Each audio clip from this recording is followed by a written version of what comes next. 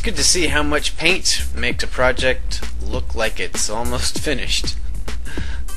You see here we have an instrument panel, we have a little divider wall between the seat and the counterweight to keep the counterweight out of sight.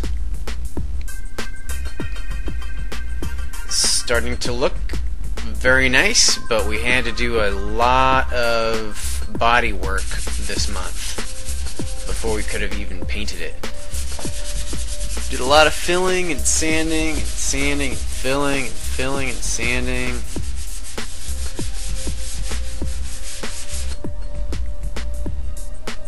We used the foam coat over the foam, sanded the foam coat, but still had to use this lightweight spackling to smooth it out.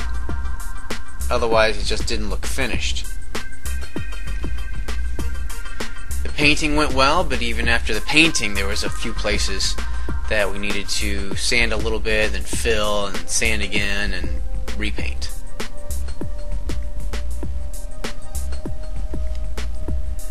The reason I used the foam coat is I thought it would be less sanding than fiberglass, and I just can't imagine doing any more sanding on fiberglass.